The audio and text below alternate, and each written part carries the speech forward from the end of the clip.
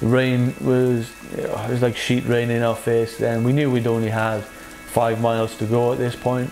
Absolutely soaked right the way through, and I went down hard on my knee, so it really hurt my knee. I actually thought at that point I would have to withdraw.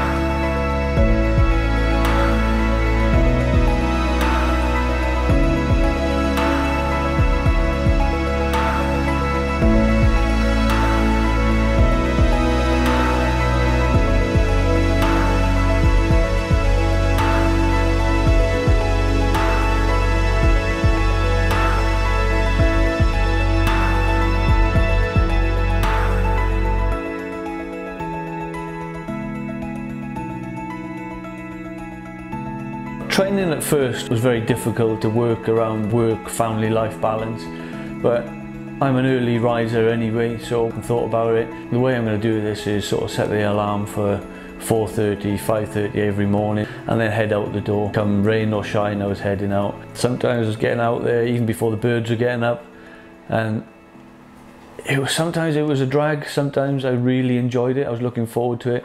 I'm Ginger Al. I'm a trail and ultra runner. And I've probably been doing that now for the best part of 10 years. But before that, I was in the army. I used to do a lot of running while I was in. Purely when I was in, it wasn't necessarily through choice. I was being told I had to run it. But I got out in 2002. And I had a break for about 6 years because I had a back injury, which was really stopped me from doing any sort of physical exercise at all. I put on a hell of a lot of weight, and then went to the doctors, and he was like, you know, you need to think about your health.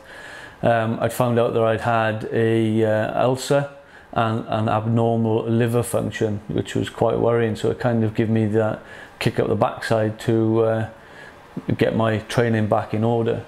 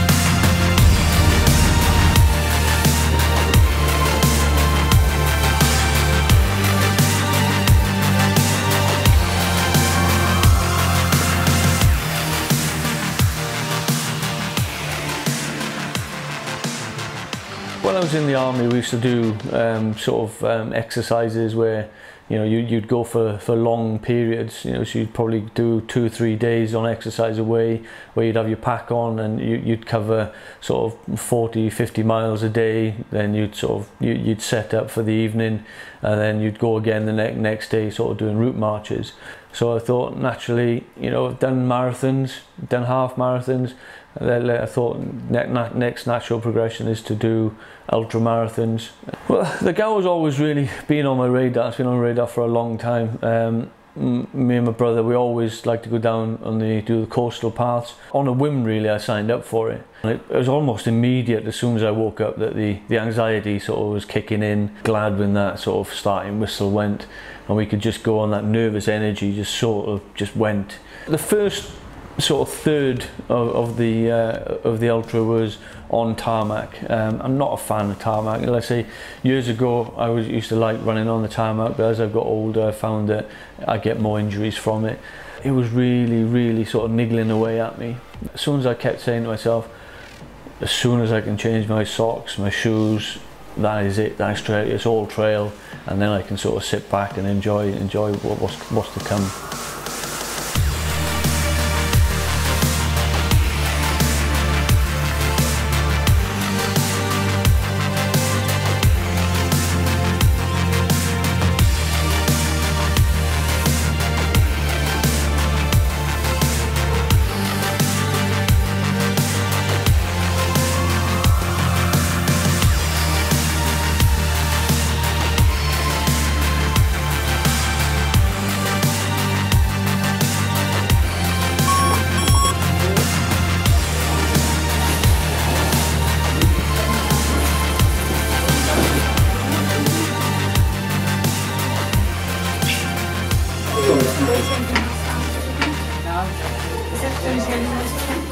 After we got to checkpoint 2, I changed my trainers, shorts, t-shirt, and then headed off. I felt $1 million heading out then, because you know, brand new socks on. It really does give you a massive boost. I can't emphasize enough how much of a boost it gives you.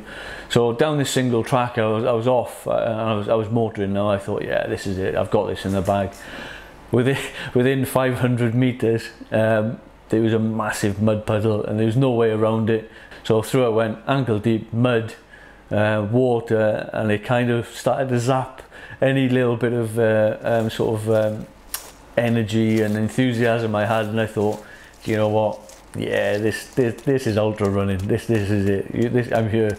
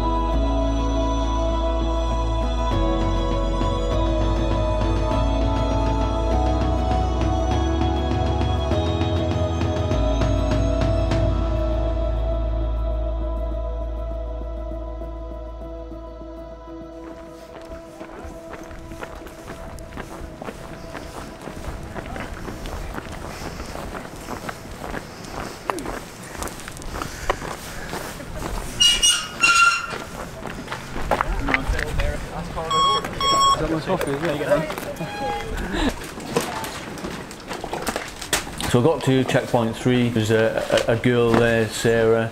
She got out of her wet gear, put it in her bag, and then she set off. At this point I didn't know who she was. So I got down about, I think it was about a mile, maybe a mile and a half downhill section, and then we started going to the sand dunes. And then as I was running up after the first sand dune, I saw this figure bent over in front of me with a kit all over the path. So I was like, oh, "Are you okay?" And she was like, "Oh, I've lost my phone. I've lost my phone." I said, "All right." I said, "Do you want to go back?" And she was like, "No, I think I've left it at the aid station." So I was like, "Right, okay, here's my phone. Do you want to ring the organizer and see if it's there? And if it is, then they can take it to one of the next stations." She was gutted because she couldn't take any photographs of the next part of the race, which was going to be along the coastal path. So you're looking out to the sea and the south coast. Now the sun is up and it's got some spectacular views. So she kept saying to me, she says, "If you take photographs, can you send them to me?" I said, "I don't know who you are." It was really, really funny. It was quite surreal.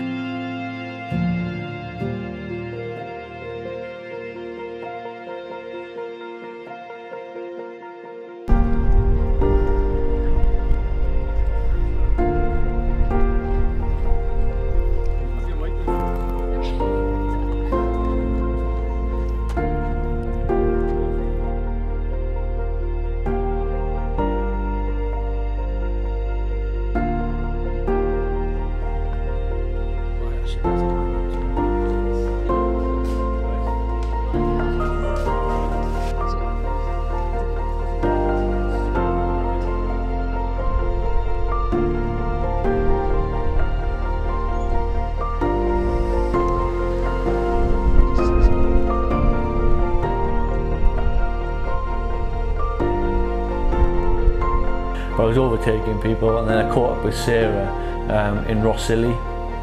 Again, she was panicking. She kept checking the map, and she didn't know where she was going. I said to her, "Look, it's getting dark. I'm a bit worried about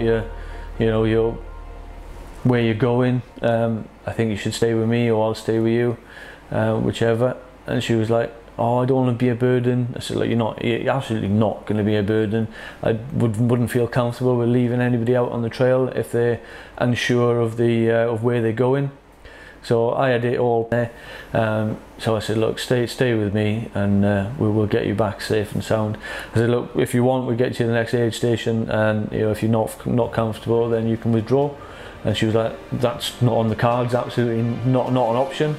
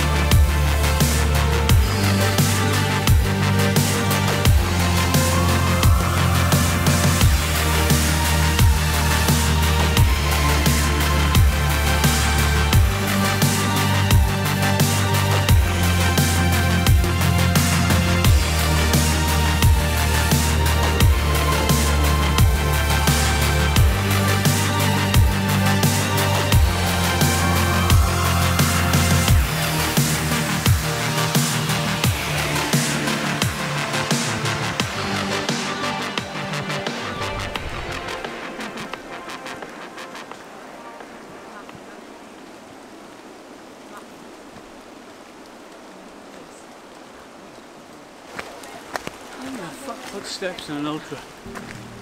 I'm fucked.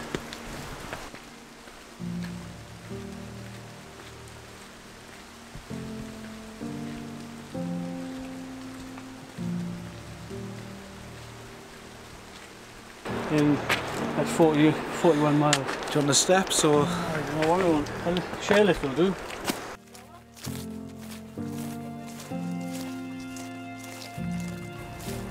We got to 3 Cliffs Bay.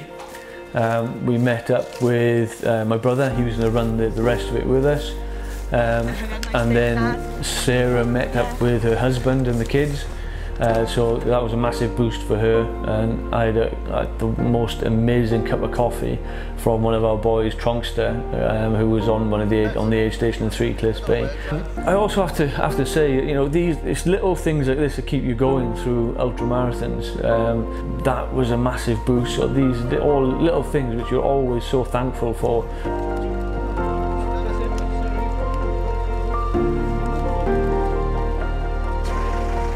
I'm doing that study with him as well.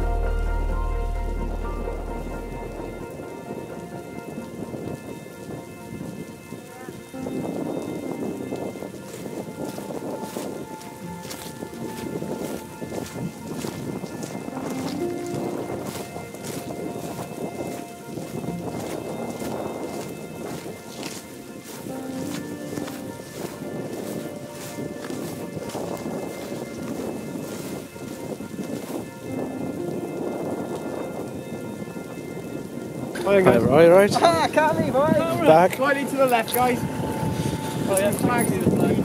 That's the first flags you've seen in the flag. Yeah, we went kind of on an adventure. It was starting to get dark now, sort of, you know, so obviously navigation becomes difficult. Absolutely soaked right the way through. Then yeah, we carried on. The rain was, you know, it was like sheet rain in our face. Then we knew we'd only had 5 miles to go at this point. But coming down into Caswell Bay, there was a steep banking, which was, I don't know, probably 20-30 metres of a mud bank, but it was about 6 inches deep of mud. Ryan and Sarah managed to get down without any problems, and then I've come down and gone arse over tit, and I went down hard on my knee, so it really hurt my knee. I actually thought at that point I would have to withdraw. You know, we could see over in the distance, we could see the lights of the cricket club, and he was just sort of drawing us in. You know, but at this point there was 7 or 8 of us together. At this point, nobody was saying a word. You know, the joviality had gone. The weather had kind of was beating us. As we were coming in, then we could hear the crowds. We could hear people cheering, and they were like, "Yeah, come on, you've done it. You've been amazing." Oh, look, I watched 50. That's a hell of a one.